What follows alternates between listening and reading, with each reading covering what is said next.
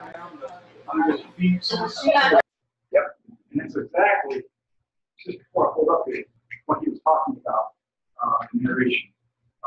Sunday versus your Monday. Yeah. Tuesday, Wednesday. Right.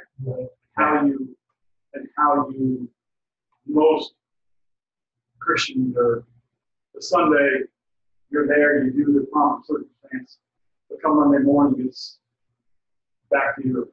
The world is speaking into your ear, whispering to you again one more time, right?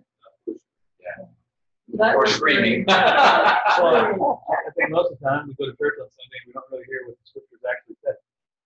We hear a version of what the world says, but we slap the sticker of God on it. And because somebody opened the Bible and read the carnal mind out of the Bible, we think we heard the Bible. But we heard the carnal mind all over it. Yes. Right? So we never did get anything. Right. We just got more of what the world would tell us. Yeah. Which is the basis of my comment before hearing your message on Sunday. Yeah. This is I would have struggled because I would have explained it carnal. Absolutely. Greg, can you explain to us, for some of us that might not know how to verbalize, how would you describe what it means to read the Bible carnally, as opposed to reading the Bible spiritually? The Bible contains the truth in it that when heard and believed and walked in will give birth to life in you, free from your self-effort. Free from your self-effort. So it talks about a truth that when that truth can dwell in your heart, that truth will be a tree of life in you. That truth will bring forth fruit in you. Right? So that would be reading from the mind of Christ. Reading from the carnal mind or the mind of Adam is I read the Bible and I pick out things that the Bible tells me to do in order to bring forth fruit. Right? That would be reading from the carnal mind. So you go to church, you hear about how you need to clean up your sin. You hear about how you need to do these things. You hear about how you need to bring forth this fruit, that fruit. You need to keep yourself from doing these bad things. You got to perform. That's the carnal mind, right? That's the mind of Adam. That's what Adam was busy with after he ate from the tree of the knowledge of good and evil, right? And so the mind of Christ would be that you come in and hear the work that God has done. And through the course of hearing about the work that God has done, His work will influence your heart unto rest. And as you rest in the work that He's done, His life manifests out of you, or it's born inside of you, right? To the degree that after it's born inside of you, you can only look back and say, I don't really know how that happened, glory to God, right? It's like the parable of the sower sowing the seed. The guy went to bed day and night, never saw any fruit, and one day he woke up and he had a whole crop, yet he knew not how it got there, right? And so that's how you know you're hearing the Spirit. If you're hearing in church about how you're going to bring forth the crop and how you're going to do this and do that, then that's not hearing the word, right? That's hearing a word, but it's not the word. And so that's a big difference, if that makes any sense, right? And the thing we're trying to touch on is, I don't think we understand it. But unless we can look at ourselves, how do I want to say this? None of us think that God lives by external commandment.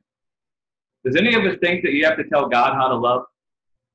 Do any of us think we have to tell God He should love? Do we think that it's because God sees something written on the wall that says He should love, that's why He loves? Is it because God looks and says, well, you know, the good and the right thing to do is to love, therefore I'm going to love? Okay, if we can't say that's how love comes out of God, then neither can we say that's how it comes out of us. Okay? And so what we want to ask ourselves and ask God, if we don't understand this yet, how does love manifest out of you, God?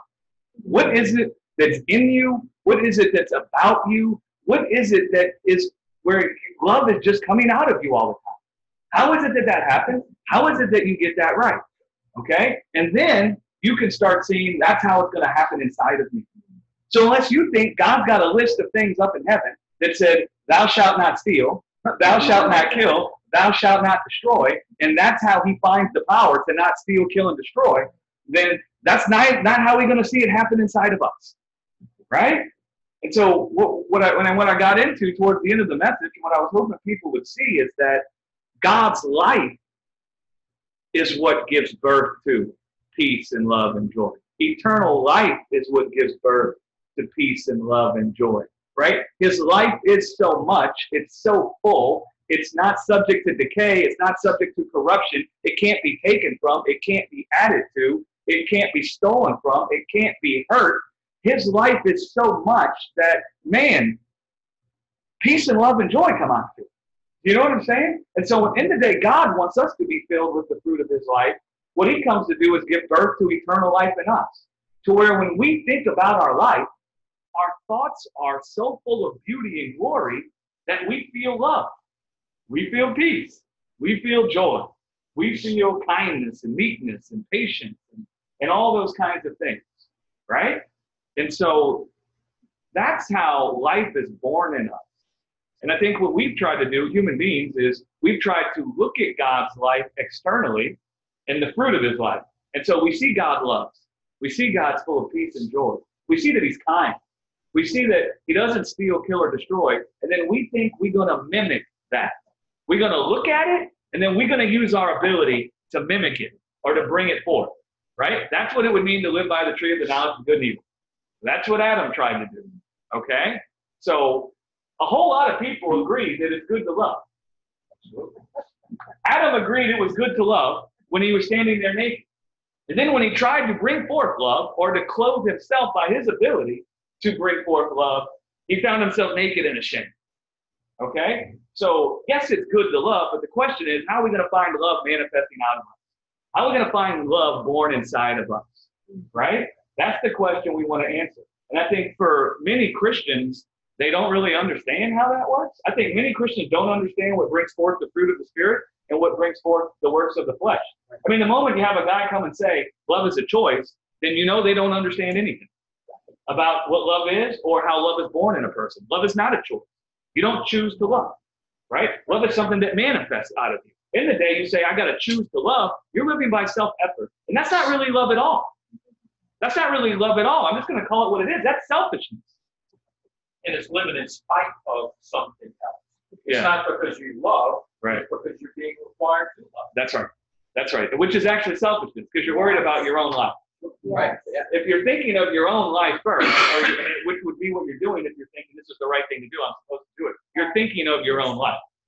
Love can't be born from that foundation, right? Yeah. And so I think the churches have gotten really confused about what gives birth to the fruit of the Spirit and what gives birth to the works of the flesh, right? So we talked about the new man and differentiated between who the old man is and who the new man is.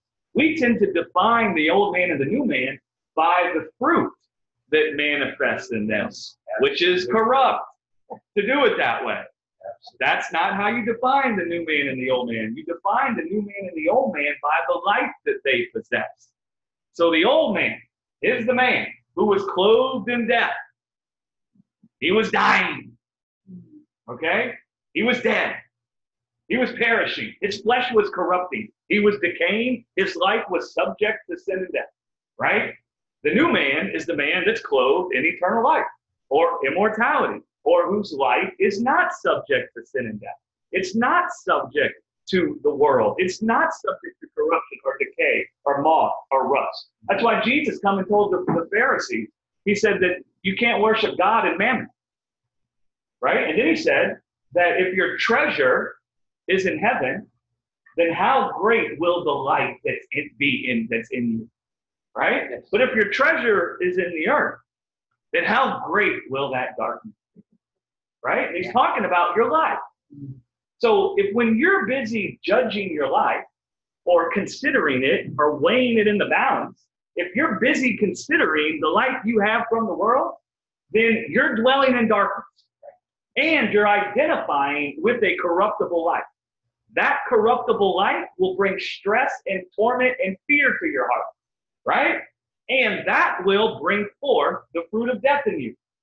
Backbiting, envy, gossiping, hatred, stealing, lying, all those kinds of things, right? But if your treasure is in heaven, if when you weigh your life in the balance, if when you judge your life, you're looking at the very life of God, and you see yourself in his face, and you see your life having been hid in him, and you see the substance of what your life is made up of, It's not made up of what you see in your flesh here, or what you see in the world around you, or in the good fruit that you can bring forth, or the bad fruit you can keep from coming forth. But you see, the substance of what your life is made up of is the very life of the Godhead. That will fill your heart with rest. It will bring forth rest inside of you. It will fill your heart with the love of God. And the love of God is not just God loves you, although he loves you. And that's part of the love of God. The love of God is that when your heart gets animated with the fact that his life is your life, then all the fruit of his spirit manifests on the inside of you. And you feel peace and love and joy. And it ain't because you brought it forth. If it's because you brought it forth, then you're fathering your own life. And if you're fathering your life, then God can't be fathering your life. And God doesn't father your life by coming and telling you, do you see what my life looks like? Now go and do it. That's not how he fathers your life. He fathers your life by implanting his incorruptible seed into your heart. And then that seed starts taking roots into your heart. And then it starts, after it takes roots and gets established, it comes out with a big tree full of life. Right? And that's how it comes forth. I know when I was in college, I had a roommate. We had these funny little magnets on the refrigerator, and it was two people. And we had all these different clothes, outfits, shoes, hats, sunglasses, all these different things you could put on the magnet. Well, sometimes, man, I go look at the magnet, my roommate put, stuff on the magnet, and I just didn't like it. I didn't feel, when I looked at what that person was clothed in on the refrigerator, it didn't make me feel nice inside. I felt like something's wrong with this. This isn't right. It made me feel just like, this is icky, right? And so I got to get rid of all those things, and I put my own magnets on there. And then once I got the person dressed up, that's nice.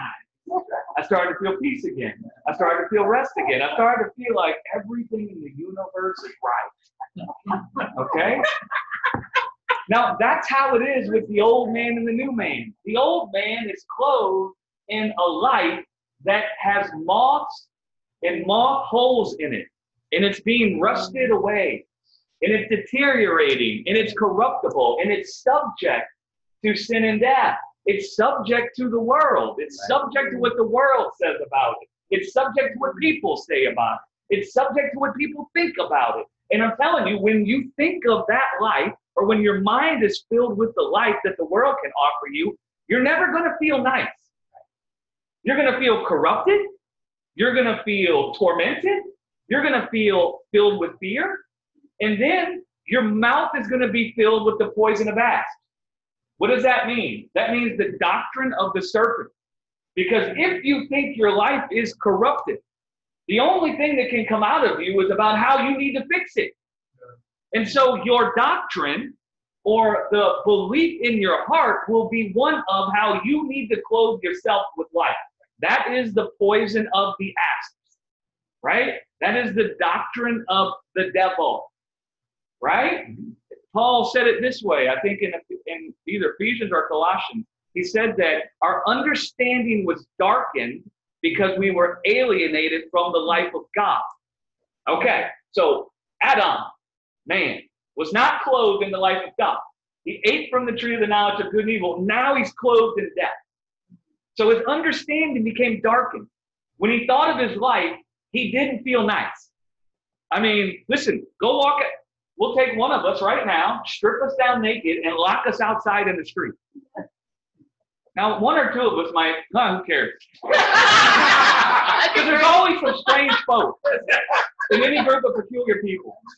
But most of us are not going to feel nice in that situation, right? And so the understanding that would come upon a person in that situation would be, where the hell can I find some clothes? How can I get into a car or into a house? And so our understanding will be darkened with our own works to try to cover our nakedness and to hide our nakedness. So Adam, in the garden, after he ate from the tree of the knowledge of good and evil, he's naked. He was alienated from the life of God. It darkened his understanding because when he looked at his life, his life was so corrupted and he saw it perishing. He literally saw it, you could say it this way. He literally saw it returning to the dust of the ground in front of him. He literally saw that it was going back to dust. It's perishing. I'm perishing. I'm dying. And so it didn't feel nice. It doesn't feel nice when you think of your life and you think it's lacking. And you think it's corrupted. And you think that it's dying. And you think that it's going away. And that darkens your understanding. Right? Because it tries to tell you about what you need to do to clothe yourself. Now, what's the doctrine of the devil? I will exalt myself unto life by my ability to gather unto myself. Right? Yes. By the good fruit I can bring forth myself, I'm going to exalt myself. That's the poison of asps. It means for the doctrine of the serpent to be on your tongue. And it sets your tongue on fire. Right? Go read in James. Yes. It sets your tongue on fire. Right? And you begin lying to your brothers and sisters, just like it says in Ephesians, in Colossians. Lying to your brothers and sisters is not talking about you saying you didn't take $5 when you took $5. It's talking about is what coming out of your mouth to tell people about how they're going to have life by touch not, taste not, handle not. That's what it means to lie to your brother. It means for you to come and express to them about how they're going to be justified and how they're going to be fruitful and experience the life of God through touch not, taste not, handle not. By the observance of days. Right? That's the poison of that. Yes. And we'll just say it as shocking as you could say it, since money is a big thing for everybody, especially in America.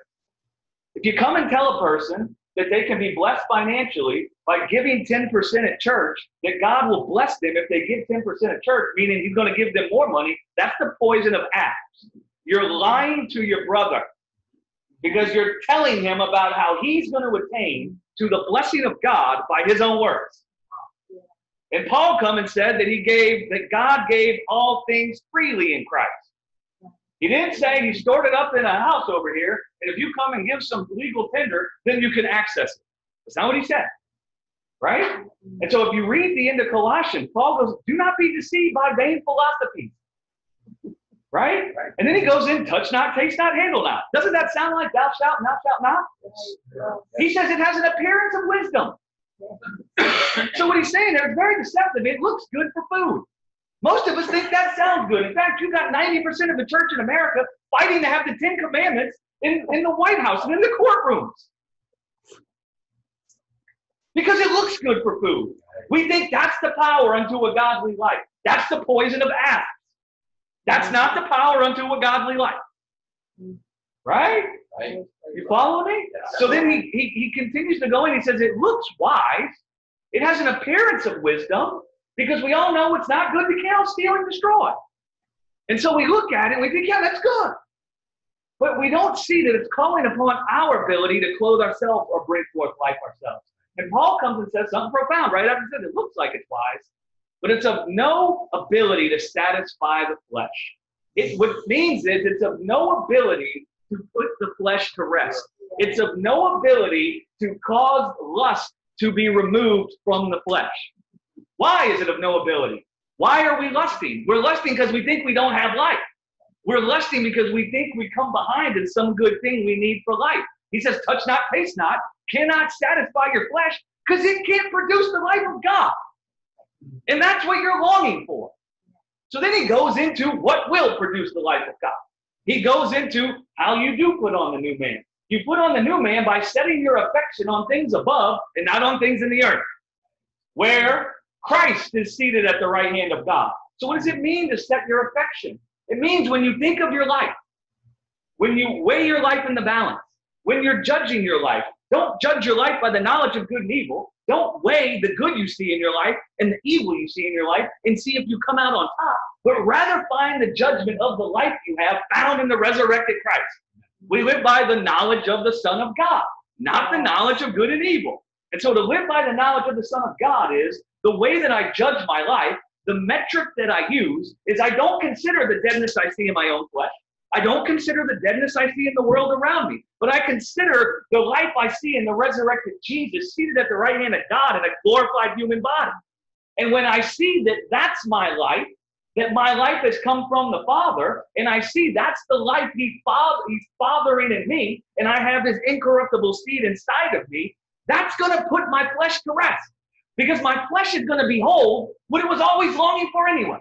And once my heart becomes persuaded that I already have all things that pertain to life and godlikeness, that I don't lack anything, my flesh isn't going to think it needs to work to get.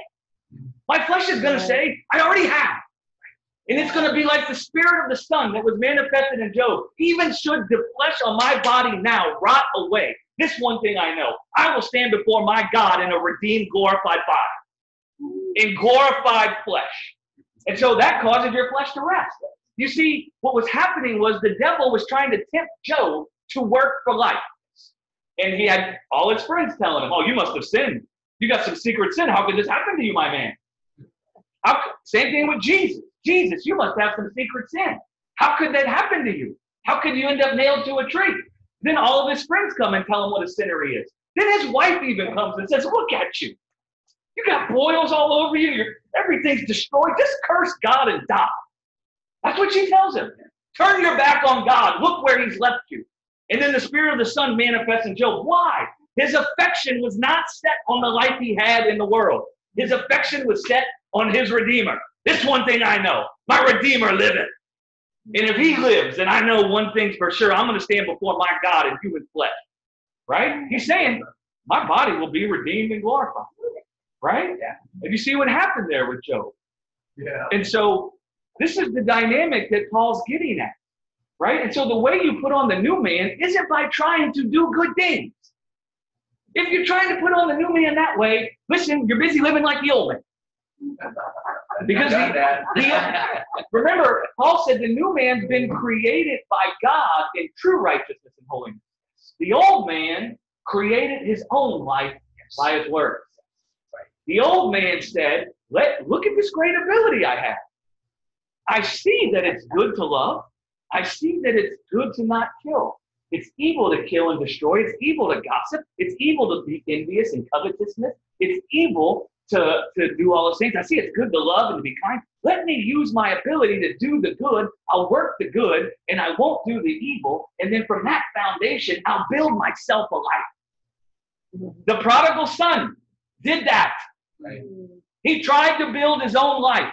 He created a life for himself, and he created himself in the likeness of sin and death. And where did his ability leave him? In a pigsty, eating pig food, dwelling with pigs. Where did it leave Adam? Naked and filled with fear and torment and shame. Right? And so God did a work to build a man. And the man God built had the life of God. Okay? Now, when that man sees that the life he has is the life of God, that man starts feeling real nice. That man starts feeling like, I have everything. I mean, I have God. I mean, listen, guys, if you really believed you had God, that you inherited the fullness of God, you would never, ever even be able to think you didn't have something. I mean, how can you say you don't have something if you've inherited God? Right. I mean, I'm just being serious. I mean, we've made small of that. We've made nothing of the fact that we've inherited all that God is and has in Himself. That's what it means to be a co-heir. You're not like a half of an heir. You're not like a partial child. You're not like a child from a different mother or something, right? You're a co-heir. You've inherited everything God has in Himself. Now, when your heart begins thinking like that, you'll find yourself feeling real nice. You'll find yourself feeling like, I have so much that should someone need something, I find something well up in me where I feel I can give to them.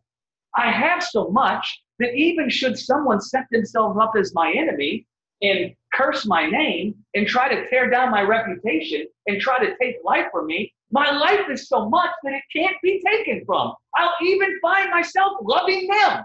And I'll even find myself rummaging around in the back to see if there's another coat I can go get to give them. If they smack me on one side of the cheek, I'll find myself giving them the other side of the cheek. Because when I think of my life, all my thoughts are filled with beauty and glory. Right? Now, the old man, when he thinks of his life, what do you think his thoughts are filled with? I have nothing. I lack. I lack. I lack. What do you think he starts thinking about? How he needs to get.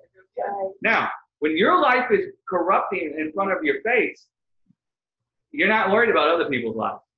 And in fact, you'll fight, claw, and push them down to get yourself life.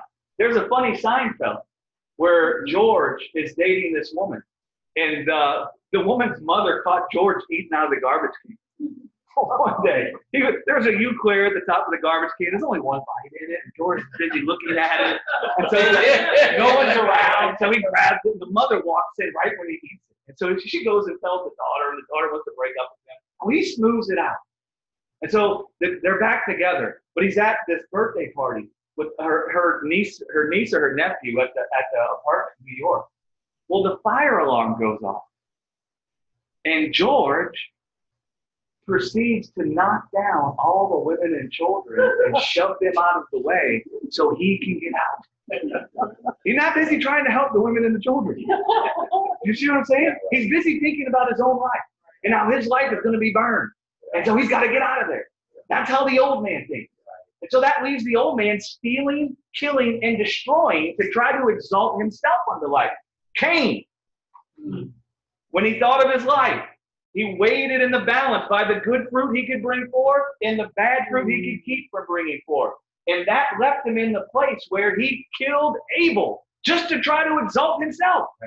Murder came out of him because when he thought of his life, he didn't feel nice. He saw his life was corrupted, and he saw that it was coming behind, and it didn't feel nice. And so what did he see? Abel has something that I need. Abel's got a good report. Abel's acceptable. If I can exalt myself above Abel, then I can have all that I need. What does he do? He goes and kills Abel, the serpent. What was the serpent's sin? Envy. What was he envious of? He was envious of what man had.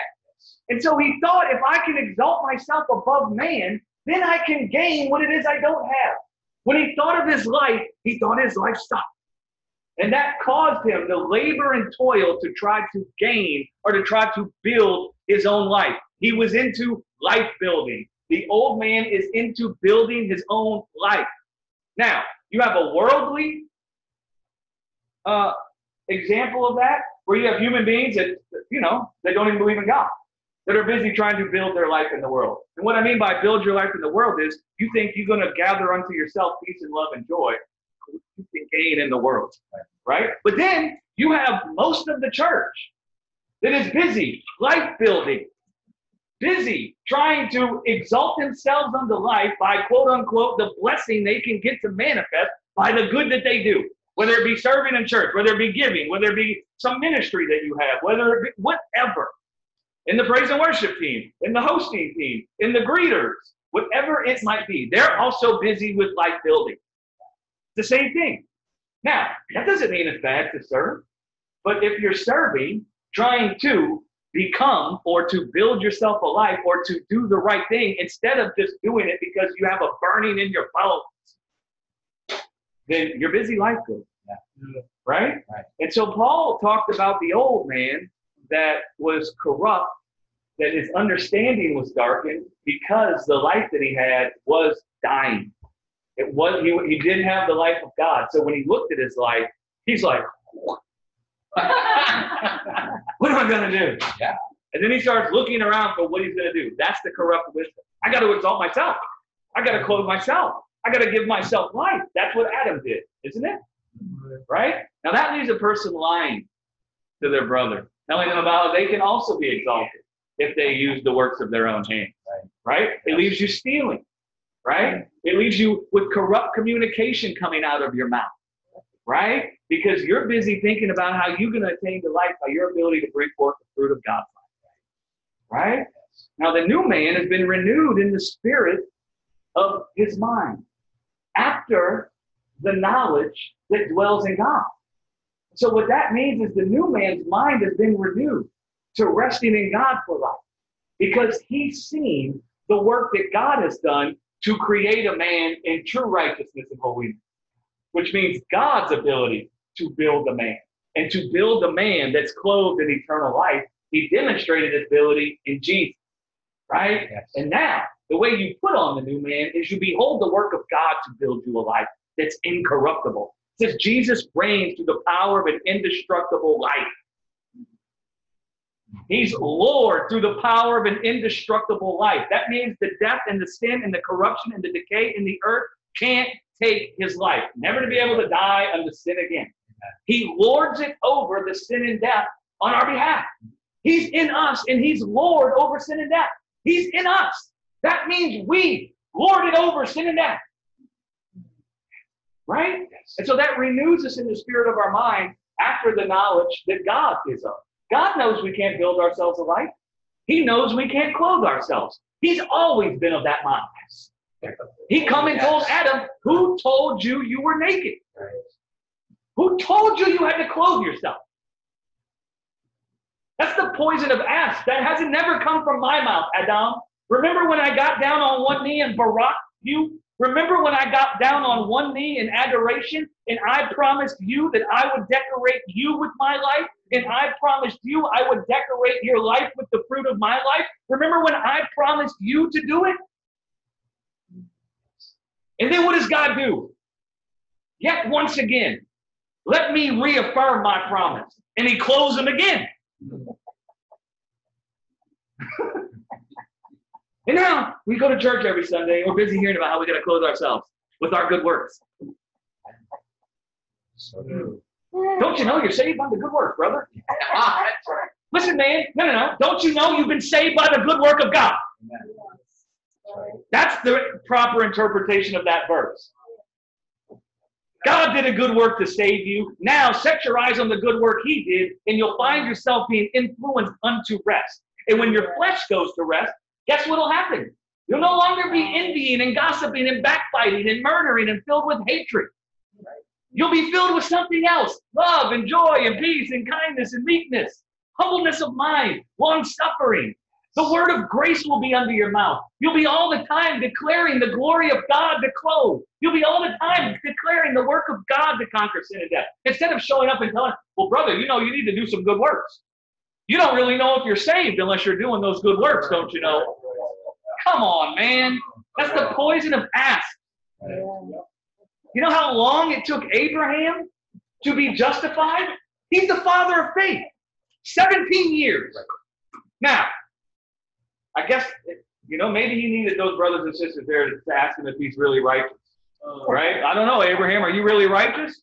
Where's the promised seed? You see what I'm saying? We're constantly having our minds taken off of the work of God to build the man. God built a man. This man was built by the arm of God, not the arm of man. This man God built possesses the fullness of his life in human flesh. Now God has come and said, I promise you, I'm going to decorate you with that. Right? And then, like it says, put on means to sink into the garment. When we hear the promise and we behold the work that he did, it causes us to sink into the garment. That it's the new man. The man that's been created by the arm of God. Right? Instead of thinking about the man we're going to build and create. Right? And that, when you think about how you interpret the scriptures, that is how you interpret the scriptures.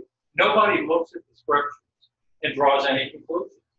You're just continually learning things and never coming to a knowledge of the truth. Yeah. But there is a truth to be had through the scriptures. That's it. So does everybody understand this? The new man and the old man. The old man is the man that was clothed in death. How many of us want to die? How many of us, if we were strapped down to a bed right now and saw we were about to die, how many of us would feel nice about that? How many of us would be devising a way to get up out of that bed and to get the hell away from that death? Okay, so the old man sees the death that he has. That torments him. It fills him with fear. The author of Hebrews said we were all our days in bondage through the fear of death. In bondage to what? Laboring and toiling, trying to clothe ourselves with the fruit of God's life. Laboring and toiling, trying to bring forth good fruit, trying to keep bad fruit from coming forth, and then clothing ourselves with that. Right? That's what we were in bondage to. right? Well, Paul would come and say in Romans, you're dead to death. Consider yourself dead to death and alive to the eternal life of God. Because if you start thinking that God's life is your life, in the same way when you think you're dying, it torments you. When you really start thinking that you possess the whole life of God, you start feeling nice. You're filled with abundance, right?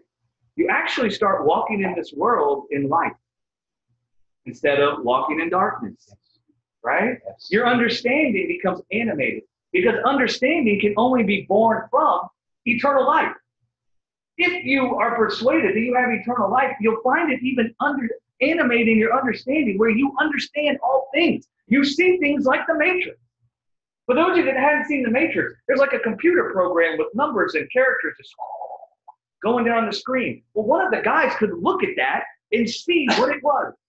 It could see people and see things moving around and see what was happening. When eternal life, when you become persuaded what it means that you've been clothed in the new man, it gives you understanding about all things. You feel nice about your life all the time. You're full of love.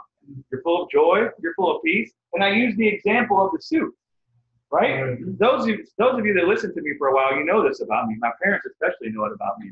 But I had this thing with my clothes, right, where I was a bit, uptight about my clothes and how they looked and what they were and this and that. I mean, like, it would stress me out. Like, I came to home from Colorado from one of my good girlfriend's wedding, and I had to fly with the suit. They wouldn't let me hang that thing. I thought I was going to die on that plane. And so it's just up there sitting on the top. And I get to Louisiana, and the tail of the suit's all wrinkled and everything. And I'm like, I'll just take it to the dry cleaner. I'm like, the dry cleaners you got around here, they suck. They destroy suits, right? So I was tormented by that suit, right? But then there was another suit that I had that was glorious. And I'll post the pictures on the Bible study page so people can see it. But this suit, man, is just glorious, man. And I put this suit on, and man, you feel like $1 million. And I'm telling you what, man, I felt full of love and peace and joy. I loved everybody at that wedding. I felt like $1 million. I knew I looked better than I actually looked. And what's funny is all the other people also felt that way, right? And so you walk around feeling like you shine like the sun. When you walk around feeling like your life shines like the sun, it feels good. That's what eternal life does inside of a human, right? And I had another suit. I was going to Tulsa to do a wedding for our dear friend Victoria and her son Kenneth. Man, what a great wedding! That was so great. She's from Nigeria, and so when he was wearing the traditional Nigerian garb. And when they walked into I don't even know how to describe it accurately. It was a Nigerian entrance for the men into the wedding. It was just sweet, right? But anyway, when I was looking at my suits to put on that wedding, the only dark suit I had, it was a nice suit. I went and grabbed it and I put it on, mothballs in that whole thing. What do you think I felt when I saw mothballs in that suit? Stress, lack, torment. What am I going to do? What do people think of me? Yeah, there you go. What kind of a preacher am I? How can I do this wedding? Oh my God. You see the thoughts that start coming from fear and torment? You see how it does that? That's the same thing that happens when you think you're clothed in death and you think you're clothed in life. So God knows the answer is in the heart. And he understands that what torments the heart or breaks the heart is for the heart to think that it's separated from life. That's actually what hope not realized makes the heart sick. Now, we've turned that into all kinds of nonsense. Like, my dream for my life in this world. Yeah. If it doesn't happen, then my heart will be sick. Listen, man, there ain't no dream for your life in this world that can actually bring forth life in your heart. That's not what that verse says. Hope not realized. What's hope? A certainty that you possess eternal life and that eternal life is even going to glorify your flesh. Now, when you think you don't have that, your heart will be sick.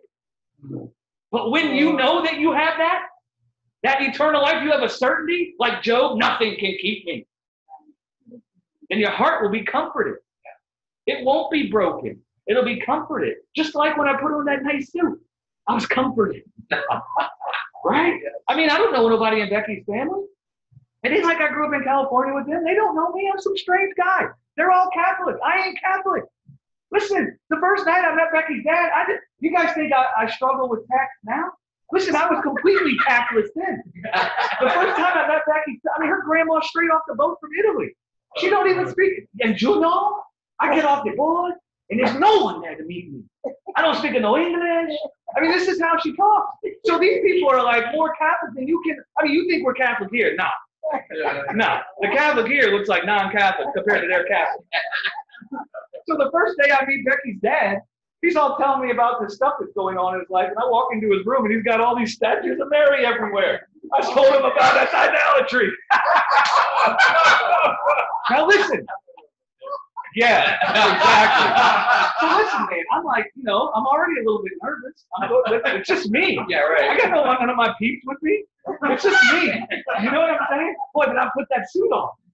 And that nice blue shirt, man, and that tie was solid. My eyes are blue. They pop. I'm like, I can conquer the world. I'm invincible. Look at me. It's like you put on the Iron Man suit. There you go. Yes. Right? Right. And you're flying around in the Iron Man suit. And so I didn't care no more. I can own this room. I can own this situation. I'm dressed in this suit. Right? Yeah. My heart was comforted by the suit that I sunk into because it was so glorious. That's what happens with eternal life. And if your heart's sick, it ain't because you ain't got something from this world. Your heart's sick because your eyes have gotten set on the world as if it can give you something. Right. We've grown up in America, and I'm for America. Don't get me wrong. I'm so thankful for America. My grandfather fought in the war. My dad was in the service. I love America. This is not about how I don't like America. But America had us growing up from the time we're in preschool. What's your dream? Right. What are you going to be? Right. Yeah. And then they've got us setting our eyes on that as if that's the purpose of our life. Yeah. And if we can attain to the purpose of our life, then we'll feel peace. And then the church come and get it all over again. I'm a mighty man of God. Let me prophesy some ministry over you. You got to find God's purpose. Listen, man, if we're going to church and still thinking we got to find God's purpose, have we even heard the gospel? Because God's purpose is that you live and not die. And so if you have eternal life, that's God's purpose. Right. Right? Yes. And so we've created all these imaginations based on the things we can suck out of the world that we say will clothe us in a real nice suit, and that will comfort our heart. The hell it will. Let me say it as radically and boldly as I can, so that maybe in offending you, you'll and you'll think about it. It won't. It can't. It shan't. It doesn't possess the ability to clothe you. The thing that possesses the ability to clothe you is for you to see God's dream for your life. And for you to see that God couldn't deny the dream he had for your life. That he couldn't deny the love he felt in his heart for you. And that when he found you naked and clothed in death, or naked in death, he came and clothed upon you with eternal life. That's your purpose. Your purpose is to be loved by God. Your purpose is to live and not die. That's your calling. We've confused passion with calling. Your calling ain't some ministry. Your calling ain't something you can do in the world. Your calling is a high calling, and that's to receive eternal life and for your life to overcome the death in the world. Now, you can be filled with passion. You can be excited about something, and by the power of eternal life, you can be animated with grace, and you can attack that thing like gangbusters. And when the world tries to knock you down, and the world is a stumbling block for you sometimes, and you feel discouraged, you can find that suit that you sunk into, filling you with strength again, and you can find yourself attacking the world again.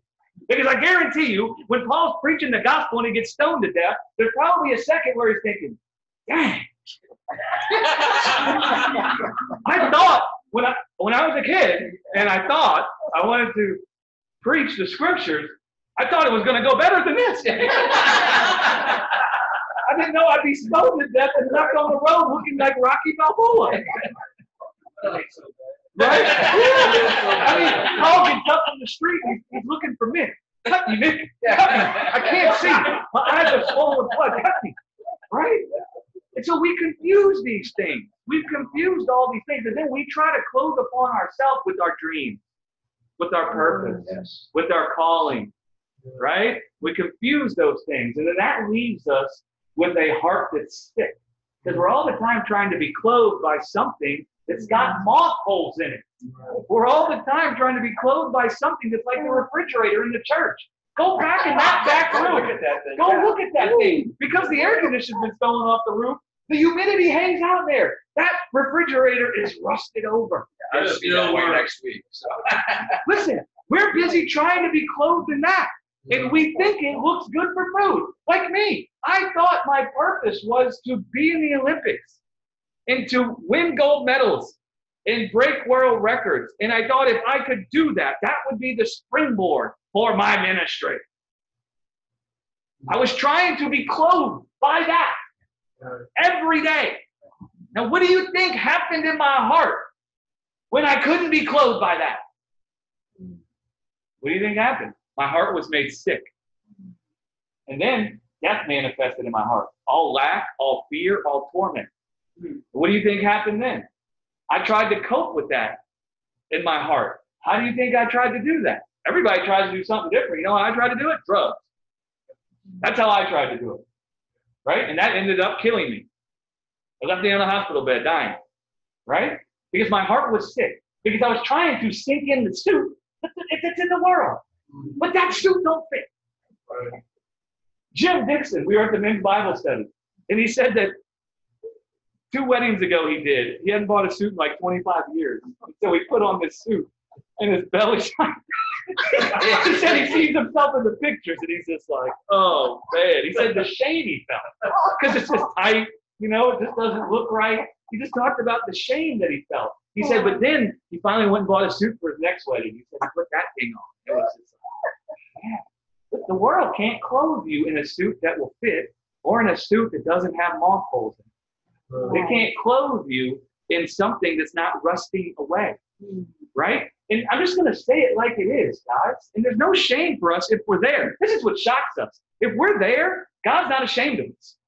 Because he sees into our heart, and he sees the reason why they're busy with this is because they want life. And they've just gotten deceived into setting their eyes on the wrong life. Amen. And so he doesn't feel ashamed of us, right? So there's no shame for us. But guys, we've made mammon our God by trying to be clothed in our dreams, and not God's dream for us, our dreams, trying to be clothed in our dreams. Little girls, man, I don't know how it is in other countries, but in America, little girls are raised to think they're going to find their knight in shining armor, and he's going to make them whole. And that's what they're busy trying to be clothed by their whole lives. Listen, man, it's just, little boys have other dreams. I'm going to be clothed by that. It leaves you with a sick heart. And it leaves you always laboring and toiling. And it leaves you always judging your life as evil.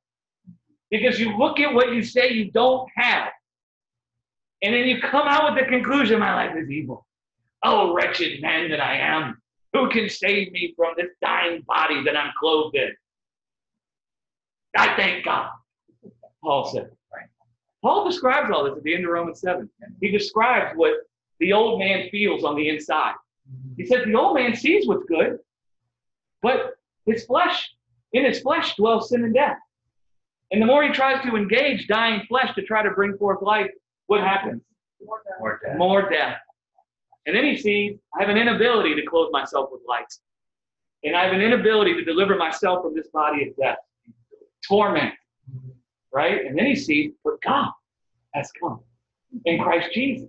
And he's condemned this death that was manifesting in my flesh in the body of Jesus' resurrection. God made a man.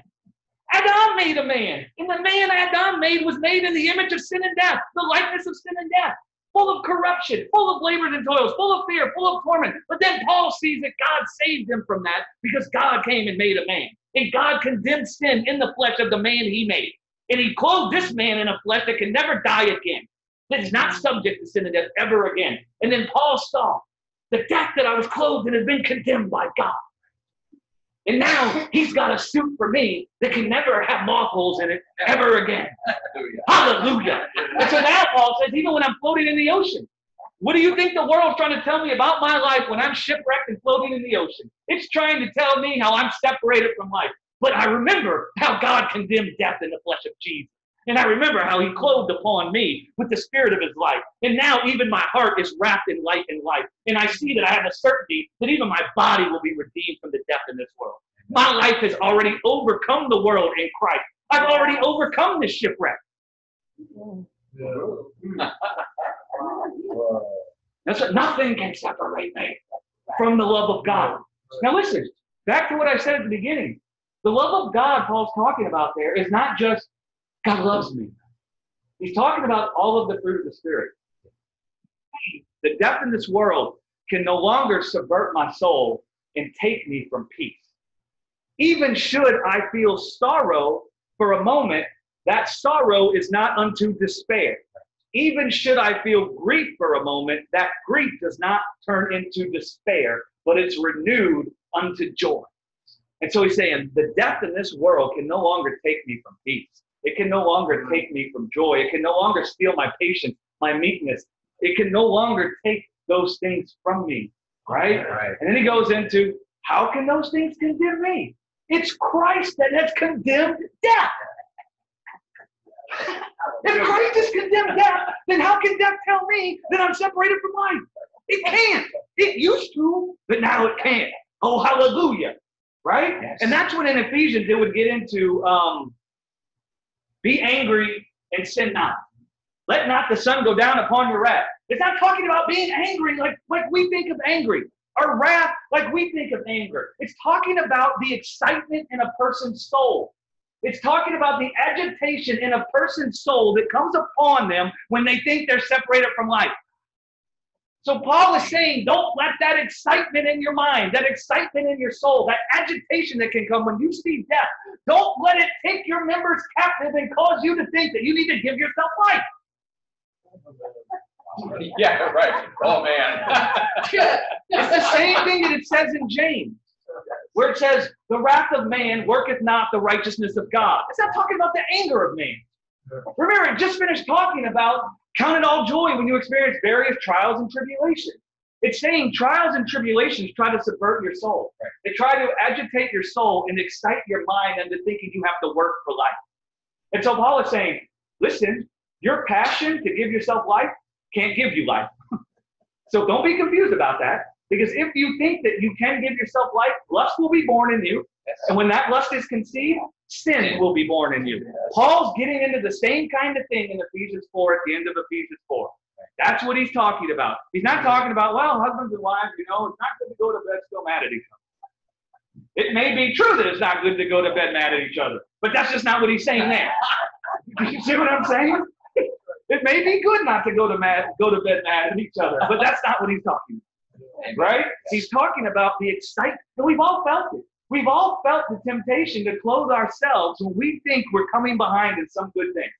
He's saying, don't let that excitement you feel inside of yourself to try to gain life, to fix, to have, to exalt. Don't let that be born inside of you and you trying to work with your hand to clothe yourself.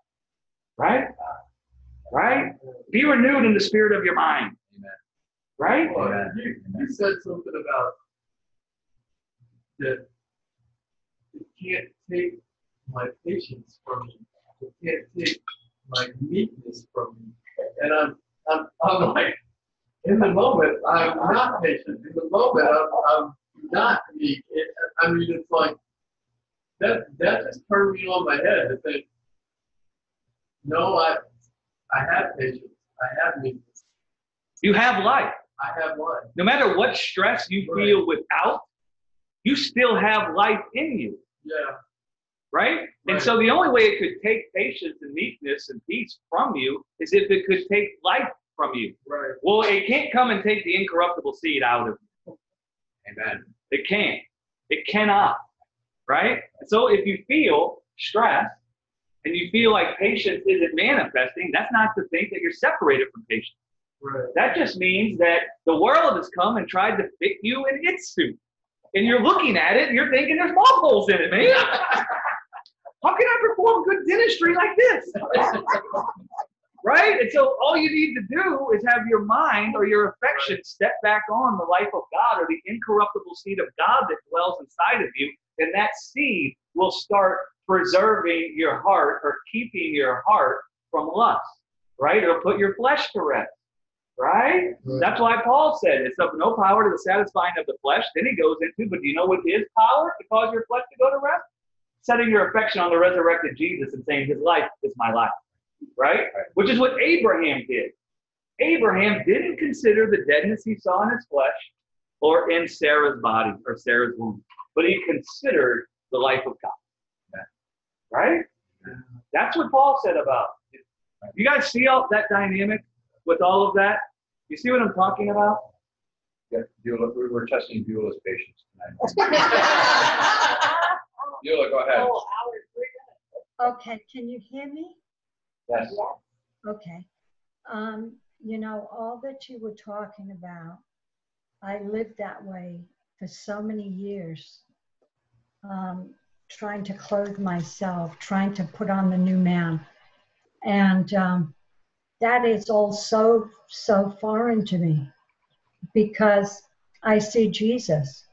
And, you know, in your message, you said, I might not get it exactly right. You said something to the effect, God's ability is more than sufficient to create you in his likeness and image. He don't need your help. He don't need you to pick up a hammer and hammer in some nails or pick up a saw and saw some wood.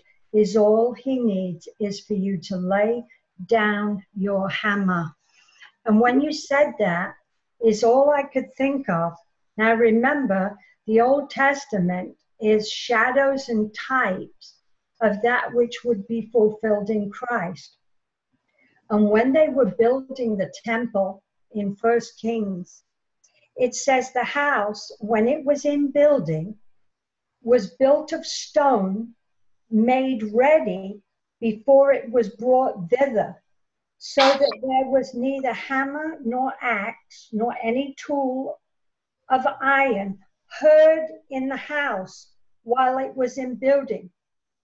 When that temple was being built, it was being built of stones that had already been cut exactly to fit while it was in the quarry.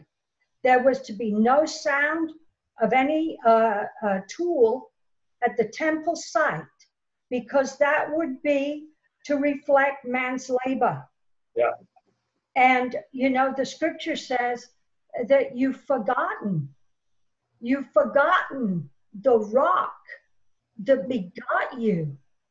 And remember in Matthew 16:18, when Jesus said, who do men say that I am? And Peter says, thou art the Christ, the Son of the living God. Jesus turned around to Peter and he said, thou shalt be called Peter, a piece of the rock. And upon this rock, I will build my church. Upon this revelation, I will build my church.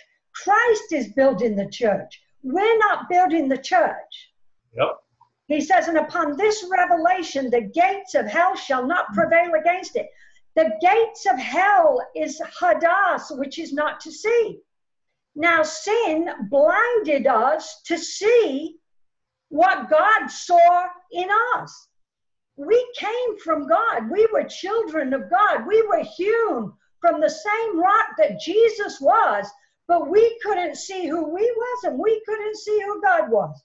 And you know, the scripture says in Isaiah 52:14, that Jesus's visage, his face, was so badly marred that he was unrecognizable. That's what sin did to man. Sin made man, his visage so marred, he didn't look anything like God.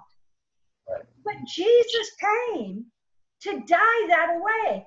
And until I realized, I used to think, I used to say it and heard it, you know, we die daily. We've got to crucify our flesh daily. No, that's all works. Jesus, I died when Jesus died.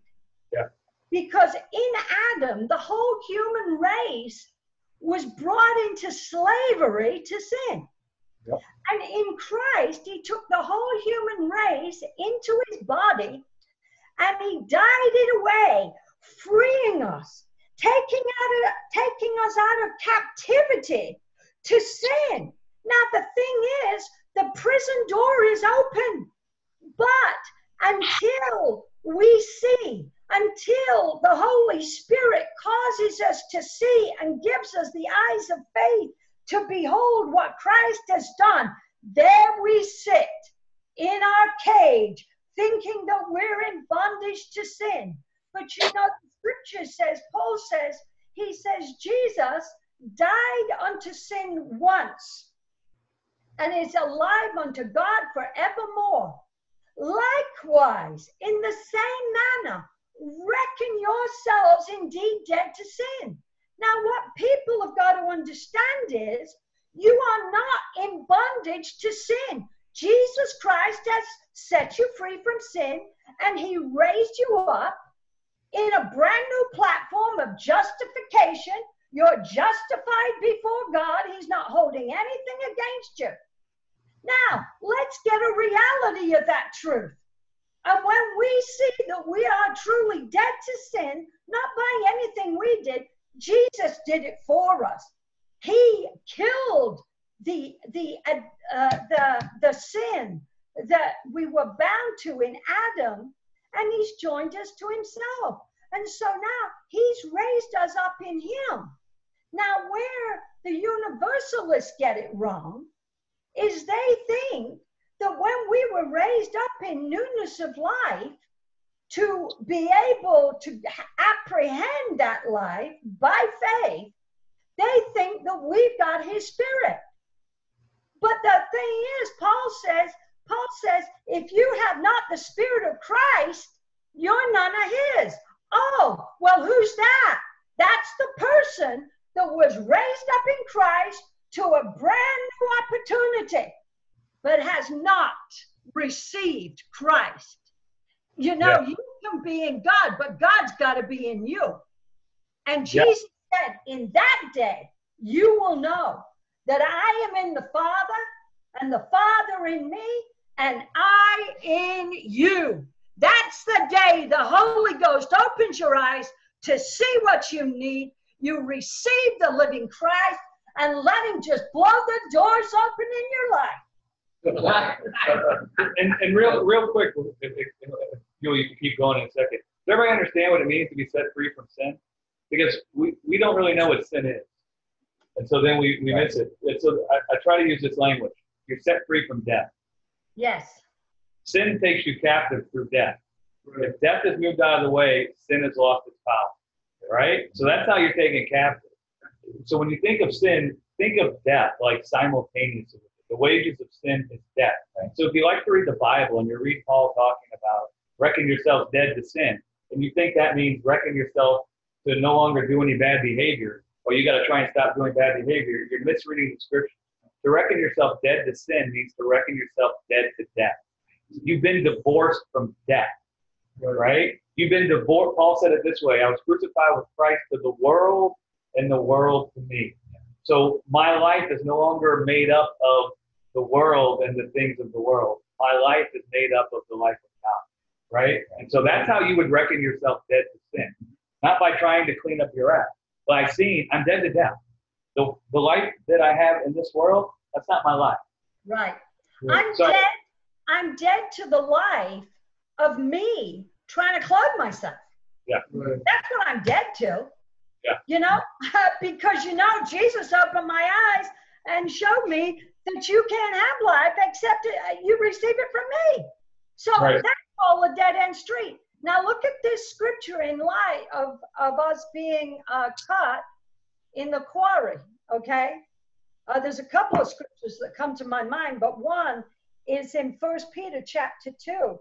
It says, if you have tasted that the Lord is gracious, to whom coming as unto a living stone, we're coming to a living stone, which is Jesus. disallowed indeed of men, but chosen of God and precious. He was the chief cornerstone, okay? And then it says, and these translators just couldn't bring themselves to translate the same word as the living stone. He called us lively stones, but it's the exact same word. So really it should say, you also are living stones, are built up a spiritual house. See, we're being built up. We're not doing it. This is God doing it, okay? A holy priesthood to offer up spiritual sacrifices acceptable unto God by Jesus Christ. And when I was reading that, it brought me in my mind to Ephesians 4, where it talks about teaching, you know, apostles, prophets, pastors, teachers, evangelists, for the perfecting of the saints, for the work of the ministry. And it says that we all may be fitly joined together. Now, just let that soak in. Fitly joined together. We have been cut in the quarry to be able to fit perfectly together. And between those joints, it's filled with love. Amen. That love stops any friction, you know? Yeah. And, you know, I just wanted to say something, Greg. You know, you were saying, you know, eternal life produces, you know, love, peace, and all this. But I cannot, in my mind, you correct me if I'm wrong, I cannot separate love from eternal life, because God, no more can I separate God from light. God is light. God is love. God is life. And love is not something that God possesses. It's something he is. He can't change who he is. Yeah, but when it says God is love, it's not talking about the Father is love. It's talking about life in the Godhead. Yeah, exactly. That's what I'm saying. So what I'm saying is, to live in eternal life is to live in love. Yes, the fruit of eternal life is love. Absolutely. Absolutely. The fruit of the Spirit from the Spirit of life. Yes. Right? So love and eternal life are one and the same. Absolutely. Right? Same with peace and kindness and all of that. Right? Yeah. There was, go back to Abraham again, because that's another one where people will dwell on the whole thing of, oh, well, you know, Abraham put on the man, you know, of faith. Like he did the work to become. What work did he do to become? Well, that's where I'm going. It's like, you know, he finally accepted, you know, God's hand on him that he would, you know, raise his son, you know, like from death if he slew him on the altar. But there were so many things all along in Abraham's life where even after he was declared, you know, you will be the father of many nations, you saw him screw up. I mean, you know, he even listened to his wife, and then his wife, you know, got all upset with, oh, no, you know, he wouldn't father an Ishmael. But even before that, though, Abraham was basically telling Sarah lies. Lies to the Babylonian kings, and you could go be in their harem because he was afraid. Exactly, he was living a life. But he didn't understand. So you have when God promised Abraham, and Abraham didn't understand how it was going to come forth. So then he tried to bring it forth. Yeah. And then you have where God comes and says, I am the all-sufficient one. El Shaddai.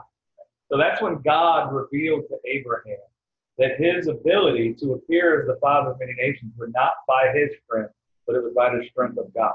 That's when he changed Abraham's name from Abram to Abraham, and he added the fifth letter of the Hebrew alphabet, which is grace, right? And so Abraham saw that God said to be the father of many nations, but then he thought it was going to be by his strength. And so then he had an Ishmael with Sarah, right? Because he didn't understand how it was going to be. Right. How's it going to be, right? My wife, I mean, how are we going to have any children? But then God revealed himself as El Shaddai, the all-sufficient one. I am your sufficiency, right? That was God revealing the faith to Abraham. Abraham saw that, and he was persuaded, right? So then from that day forward, Abraham didn't just hear God, but Abraham was fully persuaded, right? Then Abraham had something in his heart where he said that I'm not going to be the father of many nations by my ability to preserve Isaac. My ability to keep Isaac alive. Right? He saw that be by God's ability. Right? So then God knew that was in Abraham's heart. So then God said, well, let's prove Abraham. Let's show everybody what's in Abraham's heart. Right? What was in Abraham's heart? God will provide himself a land. Right? That's what he thought. God will preserve us. Did God preserve the promised seed? Yeah, because it wasn't Isaac, it was Jesus. What did he do with Jesus? Raised him from the grave and set him at the right hand, never to die again. Right? But before we get off and anything like that, I want to give people a chance to ask about the new man and the old man. And I just want to explain to some people in my walk in grace. There was a time where my mind was set on not living by the works of my own hands. I saw that was corrupt. I saw it was the poison of asps. But then, even though I saw it was the poison of asps, I found myself in a period of time where I was trying not to live by the works of my own hands. I was trying to live by the truth, even from the carnal mind. Do you see what I'm saying? And that was still much better than where I was before. And I was experiencing more life, right? But I was still trying to bring forth rest, so to speak, right? What I've seen happen now is, in beholding the death of death, in beholding what it means that I'm dead to death, I find that has cleansed me from working. So it wasn't that I see I need to not work, and then I didn't work. It's that I saw it's not by my works, and then I started seeing the work of God. And as I saw the work of God to separate me from death and join me to his eternal life, that started putting me to rest. And it cleansed me from the carnal mind. Because death is the father of the carnal mind. It's the father of a mind that thinks it must work. And so, really, one of the best messages I ever preached, I don't know if anybody listens to this message anymore. It's one of the best messages that ever come out of me. It's called Salvation from Unbelief. That is one of the most profound messages I ever preached. I go back and listen to that all the time. It's one of the only messages of mine I'll even listen to. But that thing is profound because that's when I started getting my head wrapped around the fact that God will actually cleanse me from even being able to have a carnal thought. He'll cleanse my mind from the thought of working.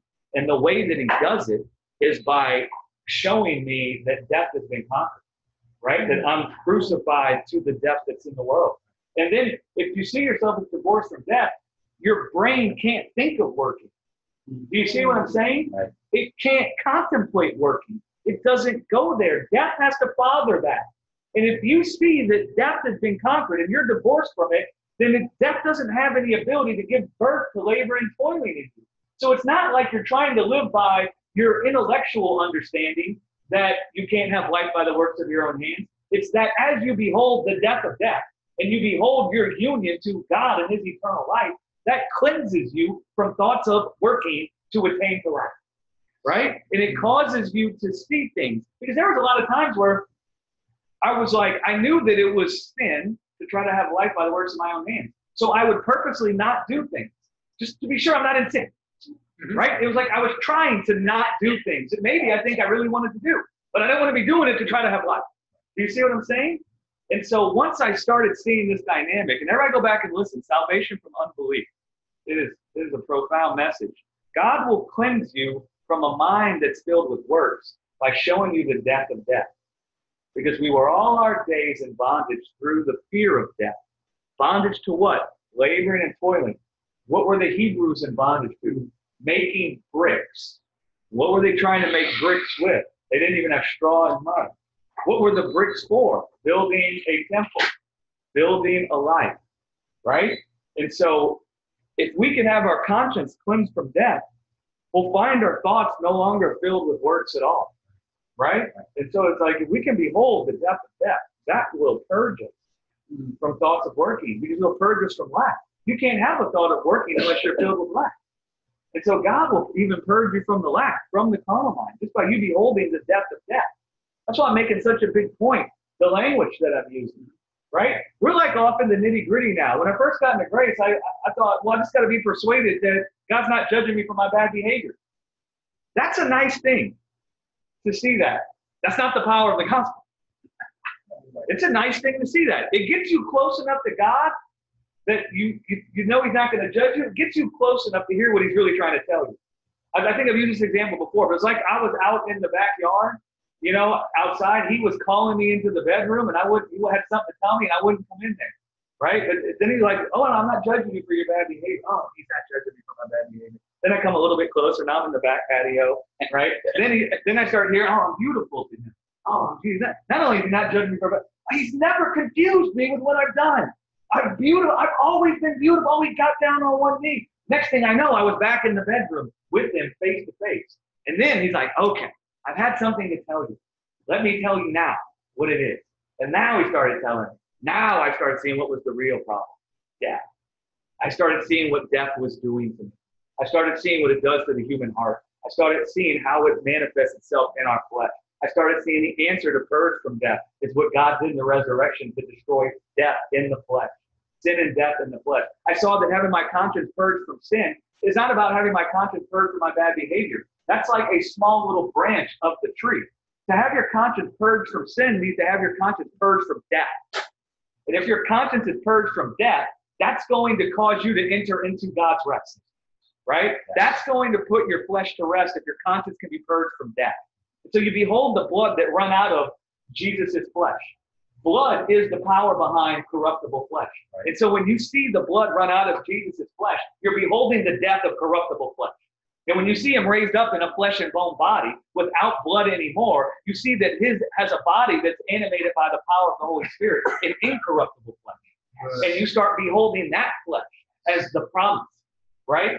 That God promised you. And you see that he didn't just promise you something. You see he can do what he promised. And he's given you the down payment of it, right? It's like my little sister was thinking about buying a house. You have to put down an escrow or something? Yeah. A down payment to tell the people you're going to buy the house. Right. So God has given me the down payment. I have the Holy Spirit in me, the Spirit of life, the Spirit that animates incorruptible flesh. And I see that's what it's going to do inside of me. And as I behold that, my conscience is purged from sin. It's purged from death. And if my conscience is purged from death, no one can convince me I have to work for life. Yes. That's what I tried to say. What James talked about no longer being tossed to and fro with every wind of doctrine. If all of us were really persuaded of what it meant that we had eternal life, ain't nobody could have confused us with some tithing method. Ain't nobody could have come and confused us that we can get blessing and money from God by giving money. Because eternal life would have said inside us, you have all things. Yeah. What is that going to get? If that doesn't make sense. How am I going to work for it? What do you mean I'm going to work to get money? I have eternal life. What kind of nonsense is that? Right? And so that it purges your conscience from the carnal mind. And all the time, about the church, my heart grieves for the church. It's filled with so much love for the church, but we're all the time talking about we have the mind of Christ, and then we preach the mind of Adam. Listen, man, we can have the mind of Christ, and if we're always fellowshipping with the mind of Adam, we're going to experience the life of Adam. That's what's going to happen. And so we can't now come and say we have the mind of Christ, and in the next breath say God forsook Jesus at the cross, because that's the mind of Adam. We can't in one breath say we have the mind of Christ and say, but we got to clothe upon ourselves with these good works. We got to give money to get money.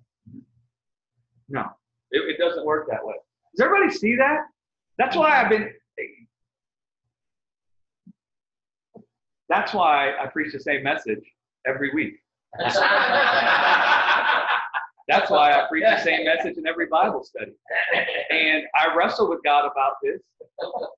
But God was like, well, Greg, if you love the people, you'll preach what they need, not what they think they need. He said, I know you feel uncomfortable because my whole life I was raised to think that I make people feel pain. And so if I think the people are experiencing discomfort because of me, it actually torments me, right? And so, man, God had to work inside of me. The thing that is everybody's problem is the effect of death. Any area of your life that you think is being ailed by something, it's because you're still viewing your life through the old man in some area. And the thing that's going to save you is to see death nailed to a tree. And for you to see death is dead, and you've been divorced from it, and that God's life is your life. That's the thing that everybody needs. That's it, period. You don't need to hear about some wisdom so you can have a good natural life. You don't need to hear that. The best natural life you can have in this world is for your heart to be filled with love and joy and peace and kindness and meekness and patience. It'll cause you to walk in this world in a very wise way. A wise man, a man filled with the peace and the love and the joy and the patience of God will see things through the eyes of wisdom. Everything they do will be born from understanding and wisdom, right? And so that's all that we need, is to see how death has been nailed to a tree and to see how God has braided us together with his eternal life. And for us to hammer that from every which direction we can hammer. Right? And for us to pull it out of every single verse and every single scripture that we can, because that's what it's all talking about. And I love what Beulah said about the temple. That's very interesting. And it's a type and a shadow of God building the temple, a body, right? And if you notice in Moses, when Moses has the altar, right after he gets the law from Mount Sinai, it says not to make the altar with tools, right? The works of man's hands, right? When he goes up into the mountain to get the commandments, Moses, take off your shoes. This is holy ground. His shoes were made by the works of man's hands. Right. And he was standing on grace ground. He was actually standing on sapphire stone. When he came down with the law, it was written on sapphire stone. God was saying, you're standing on ground that's set apart unto grace. And those shoes have been made by the works of man's hands. Take them off. Right? And all these things are types and shadows, but it's like, I promise you, man, death is the problem. That's what torments you in every area. It's lack. You know what's interesting is how it's that the Bible says that from the time of Adam to the time of Moses, death was in the world. Mm-hmm.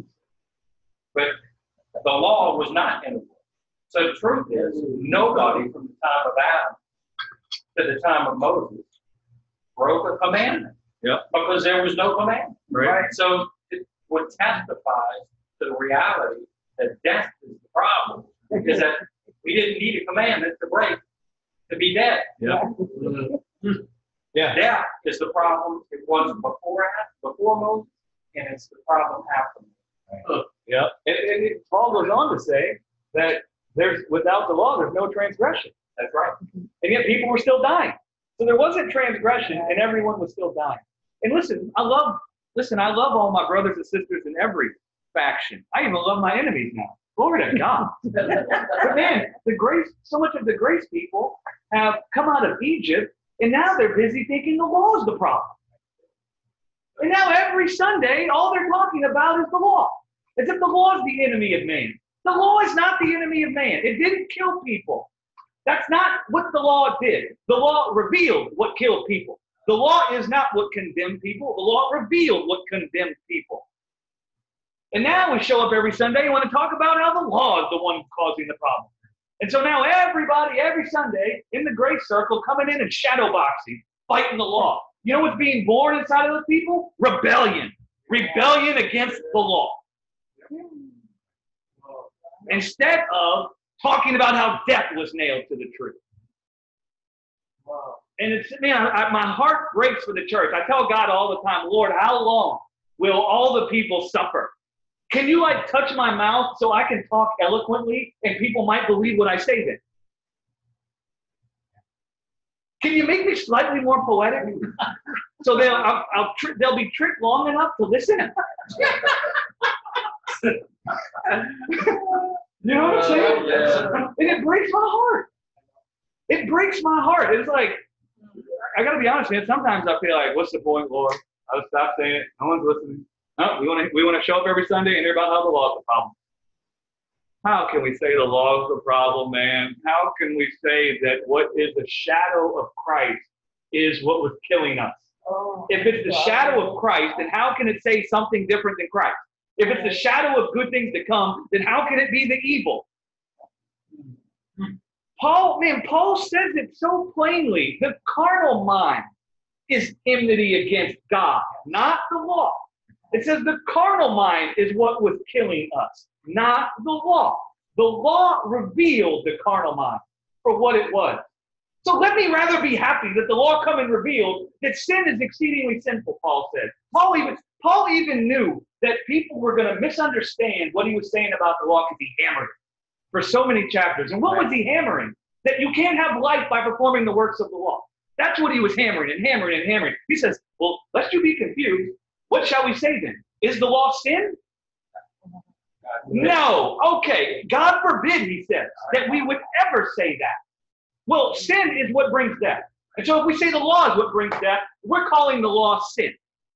If we say it's the law that brought condemnation, we're calling the law sin. Paul said, God forbid, let us never say that, for I had not known sin except the law. Revealed, covet, thou shalt not covet. What? Coveting what? Life. And so Paul said the law revealed that sin was exceedingly sinful. That's like a tongue twister. The law revealed that trying to attain the life by the works of your own hands will leave you missing the mark of eternal life. That's what the law revealed. Now, is that good to know? Is it good to know that we were trusting in the works of our own hands and that was causing us to miss God's dream for our life? Isn't that good for us to know? Doesn't that help save us? Okay, right? And it's like, my goodness, man. Can we just see what the enemy is? I mean, what do you do with the scripture says every good and perfect thing comes from God? Because the law came from God. Yeah. Right? You know that. It can't be killing you. It can't be bad. It can't be bad if it came from God. Yeah. The carnal mind looked at the law Yes. and didn't see the work of God. right. The carnal mind is filled with the work it must do. And so when it beholds the law, it doesn't behold the work of God, it beholds the work it can do. Right? I love what Stephen says in that whole dissertation. I brought it out in the Bible study. This will mess people up to think the law is what kills people. Stephen, talking about what God gave Moses on Mount Sinai, called it the lively oracles. You know what that word lively is? Zoe. The Zoe utterances of God. That means a word that is full of life. Not death, not lack, not killing. That's what Stephen said about the law. Because Stephen saw what the law was pointing to. Right? And now he sees that Christ has brought to realization what that law was always talking about. That law was always talking about the work of God. That law was always God promising man, I will offer myself as a lamb to remove the sin of the world, and I will raise you up unto eternal life by my strength. That's what the law was always promising. Now Jesus came as the manifestation of what that law was always promising. Now we see the work of God finished and complete, right? But the law was never the problem. It's the carnal mind. You guys have seen me do it a million times. I explain Christ and the law nonstop. If we really want the legalistic church to stop trying to live by the works of the law, it's not going to be by us telling them that the law is what's killing us. It's going to be by us revealing that that law is talking about Jesus. That's how it's going to happen. Right? And the sooner we can get busy with that, we might find all the legalistic people that frustrate the grace people, we might find them starting to consider it. Because it doesn't make sense to them when you tell them the law is what's killing people. Right. That doesn't make sense. Right. They get confused. Right? It only made, listen, that's not what caused me to go to grace. You know what caused me to go to grace? I saw that I was completely unable to give myself life. And so even in my confusion, I was a broken person. And so it was either I'm going to have life as a free gift or I'm just going to die.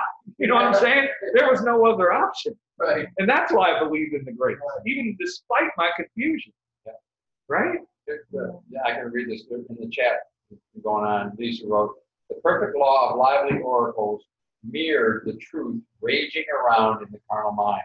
The mark missing, distracted carnal mind. Now listen, if I could talk like Lisa, seriously, I know. I need to get Lisa to be like my interpreter. Right, exactly. Because she put these magical words I know. on what I see in my heart, right? And man, it's like, that's not.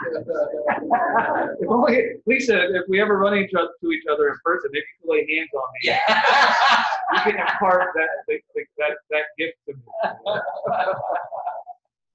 Oh, glory to God. All right. Greg, God told me a long time ago he touched your mouth, brother. Oh, amen. All righty, gang. It's already after 8 o'clock, so I think we're gonna wrap things up. Anybody? You guys are awesome. Thank you so much for letting me Yeah, do this. good. Another great. Pop off. We popped off All tonight. right. We love you all. Thank you guys. See you next week. Good luck. See y'all. Oh.